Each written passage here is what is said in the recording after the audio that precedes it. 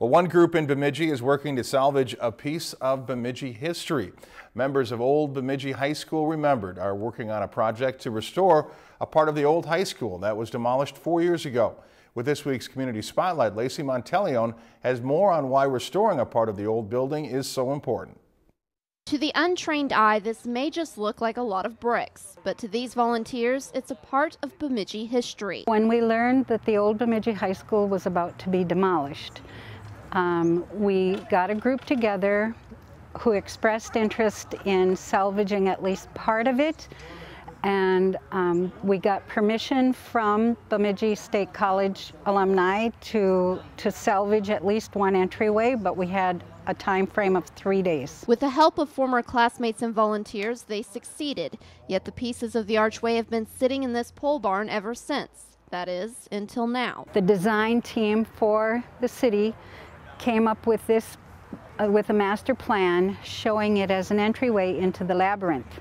And that just really recharged our energies. The group that calls themselves Old Bemidji High School Remembered is now working to figure out which pieces of the old archway need to be repaired and which will have to be replaced. When we took it down, we took pictures of everything.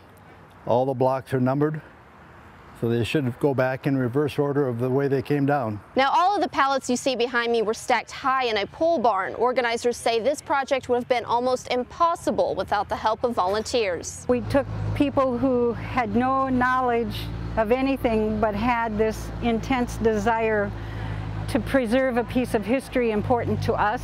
For Sharon Frutel, preserving a piece of the building is very important. When the old building, the old high school, was demolished, there was so much sadness and so much nostalgia. Frutel is not short on memories of her old high school, like playing in the high school band or going to football games and her high school classes. I remember there was a student who sat behind me in that class who struggled more with academics, but he was a very tall boy, and he would try to hunker down behind me so he couldn't be seen so the teacher wouldn't call on him. It will still be a long time before the archway can find its place in South Shore Park, but it's something this group is still working towards. We think it's going to be a beautiful reconstruction that people will even want to have their photographs taken by, maybe even wedding photos or graduation photos. So future generations will be able to pass through this archway that already holds so many memories. With this week's Community Spotlight, Lacey Monteleone, Lakeland News. If you've enjoyed this segment of Lakeland News, please consider making a tax-deductible contribution to Lakeland Public Television.